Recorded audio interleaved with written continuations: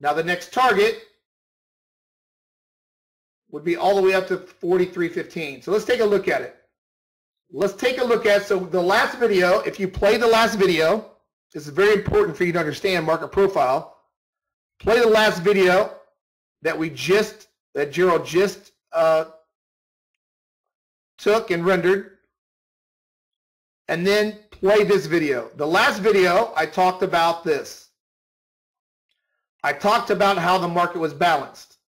The last video we just did, we were inside a profile here. Right here, inside a profile. Just did a video on this, we were sitting right there. And I said what we're going to do is we're going to wait for the market to go from a balanced market and get into an imbalanced market where there's no resistance. No resistance. And what I did is I showed you in the last video, which I don't have to show you in this video, how I found my targets. I said our first target would be 94.5 or 94.25, and our second target has a 20-point gap up to 15.5. So play that last video. I'm going to show you how I projected this target, why we're inside a market profile, going from balanced to imbalanced.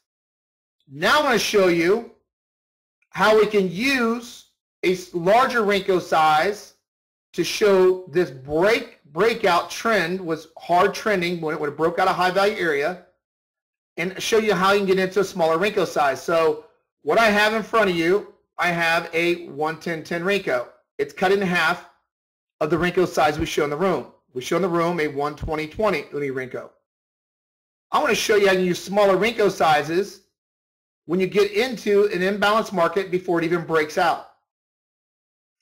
So what I did is I put this level right here. This red line represents this volume profile on the first video I just did. And price was in between profile. It was in here. That's where price was, right here. It was sitting at this level waiting for it to break out. That's where price was sitting.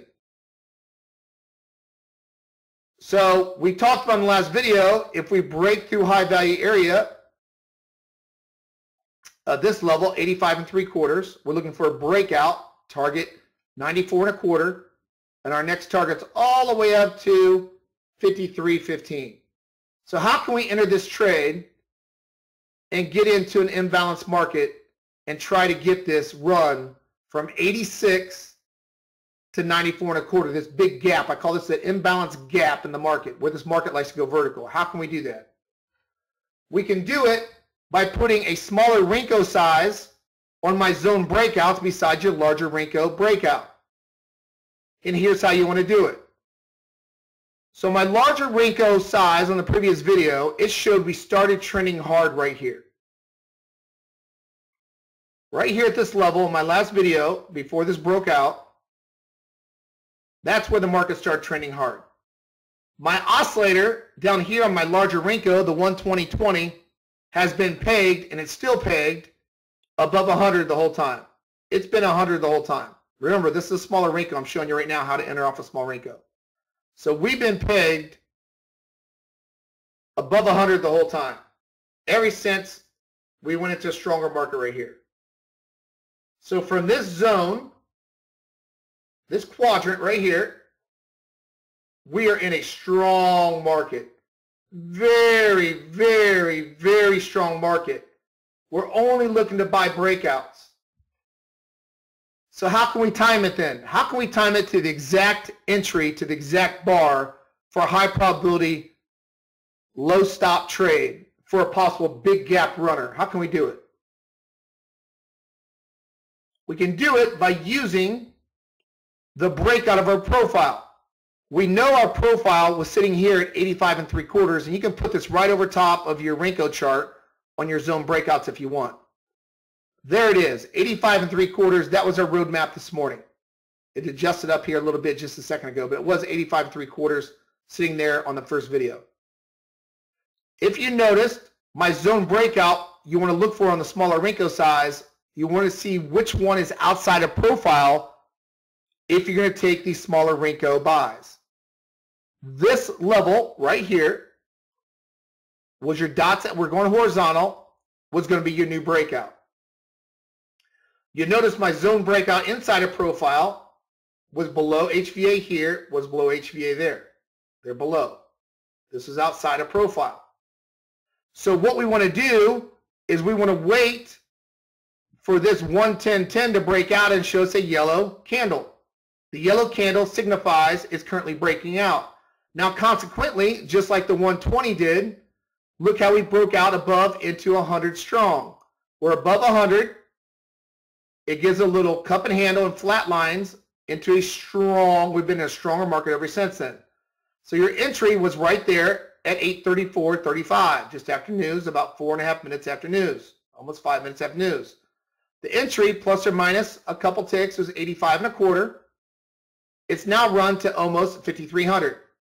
So that's been 15 S&P point potential with a 10 Renko, which their stop is going to be, I like going 2 ticks below the Renko size. That's a 12-tick stop for a 15-point run potential. And it's still running on this breakout. Why? Because the market's imbalanced. The roadmap told us that the market's imbalanced, and we're running. There's no resistance. I got a 20-point gap still that needs filled right here. That's not my opinion. That's not your opinion. That's called market structure. You don't need to go out and read these 1,000-page market profile books. Peter Stoudemire, who developed market profile back in 1985, price profile, volume profile in 1994, it's worked for 39 years by telling us where these gaps in these markets can happen, where these possible runs can happen in the market. It shows us where the accumulation distribution's been, and then it shows us when we become balanced to imbalance where we can get in on these big runs, possible big runs, right? Well, you don't have to use a larger Renko size to get into an imbalanced market for runs. You can break it down into smaller Renko size. This is a 110.10. I'm just cutting it in half. Now, if you want to use a 113.13, whatever you want to use, it's up to you guys. My point is that you can see that the software told us that's your breakout buy at 87.25. Right? To the breakout, I showed you how to do that in the last video. I already knew that this is one gap fill. My first target of 87.25 was all the way up to 94.25. There's already 7 S&P points above. Now my next target is all the way to here on this runner.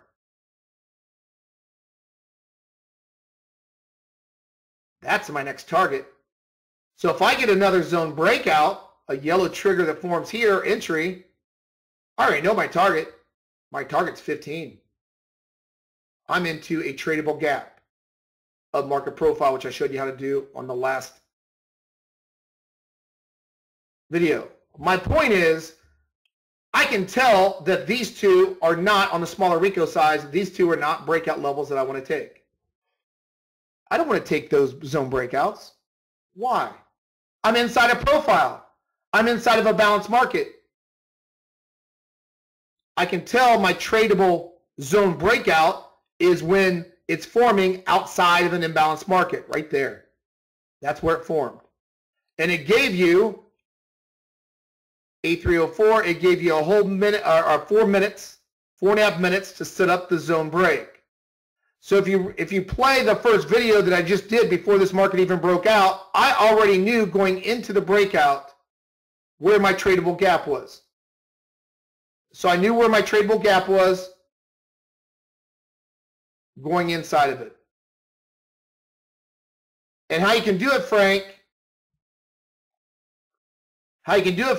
is you can use, Terrence and Frank, you can use your smaller Renko size, it's the 110.10, half of the normal Renko size, to see where the tradable gap is going to fill by taking zone breakouts outside of profile. So on the first video I just did, here, that's where we were in this red zone. That's when I was talking about the breakout levels. And I said if we break out of this 85.75 at the time where it was, We can use a smaller Renko size to fire in if we get a zone breakout on a smaller Renko size. Because if the market's trading hard, guys, you're not going to get a pullback on a 120.20. You're not going to get it. You're not going to get a 120.20 pullback on a hard trading market. It's not going to happen because it's a larger Renko size. But what you can do, you can use half the Renko size as a 110.10 or 113.13. I know a lot of you guys like using a 112.12, 113.13. That's fine. My point is I'm trying to cut the Renko size in half to show you opportunity. The opportunity is this quadrant right here. This is where it started trending hard off the 120.20. This is when it got into a strong market. Right there. Right at 4:30 a.m. It's been pegged above 100 since 4:30 a.m. this morning. You can only take buy setups into a stronger market. What we can do is you can have a smaller Renko size besides the 120. You can have a 120 and a 110 beside it and find out when these zone breakouts break. And the easiest way, like I said, to look for a zone breakout, this is not a zone breakout into market profile. This is not even a zone breakout in market profile. Just because it closed above the market profile, that's not a breakout. Why? I want my zone breakout level to be above market profile or below. My horizontal dots start forming above it right here. That's your best breakout because you're above market profile. You're into a tradable gap right here. You're into a tradable gap up here. We're running, right? So that's how we can use the 120, the larger Renko size, to see when we're trending. Right? So this is why I show in the room. I show the 120 break, zone break. But you're not going to get a retracement in a hard trending market. Let's take a look at it. Here's the 120 to really hit this home with you guys. The breakout on the 120 happened before we broke out of market profile. The market started trending right here at 4:31 this morning off of our large Renko size, right here. On my first video, I showed you that. We were down at this level before we even broke out when I did my first video here this morning. We're already in a run. It's already starting to run on a breakout on the 120. But it never broke market profile. Yes, what I would do, Frank, is I would add these on top of your profile levels to help you out, especially if you're trading off these smaller Renko sizes to help you.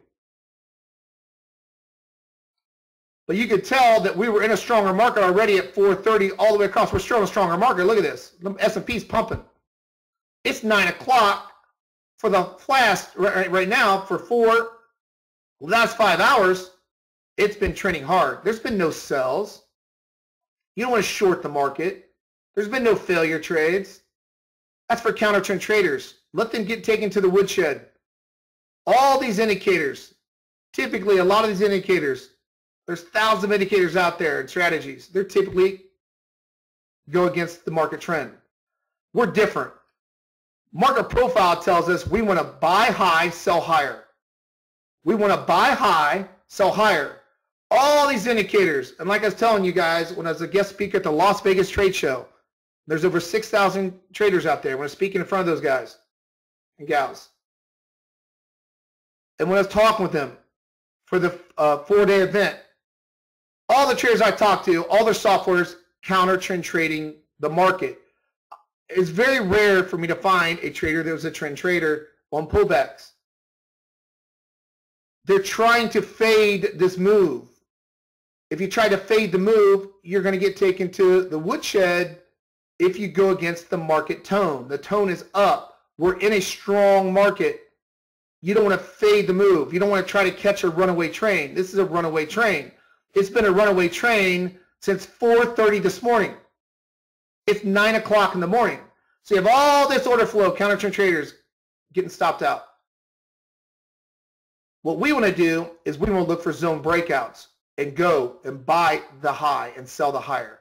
Short the low, buy the lower. We want to short this low. and buy the lower and let all these counter trend traders say, oh, there's divergence. The MAC is turning up, just crazy. Divergence is great with trend. Against trend, it will take every single tick you have if you're not careful. So what we try to do is we try to time this by looking at these zone breaks. You can time it into a smaller Renko size. So going into this, we knew the high value area was the breakout. We knew this zone target before it even broke out. These are my zone targets. We knew these tradable gaps because of market profile. I show you how to do it on the previous video I just did. But watch. The 120 didn't show you any retracement on this move. But if I cut that in half and I go to 110.10, if I were you traders, I would have the 120 and have the 110.10 beside it. I contemplated putting them in the trade room right beside each other so you can see them come up next to each other to help you see this. I might even see if I can do that to squeeze it in there so you can see, but I'm trying to show you can set up on your own charts. Put the 110 right beside the 120. There's your breakout buy. Right there, 8:34 and 35 seconds. Your fill, 87.25, high of 0.1 so far. Okay? If you wanted to do it, what you could do on your own charts, just save your template like this.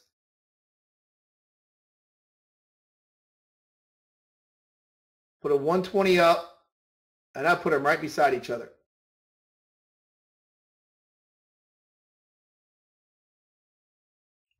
That way you can see when the smaller Renko size, you're looking for a micro entry off of a macro move. You're looking for a micro breakout off of a macro move. Using a larger Renko size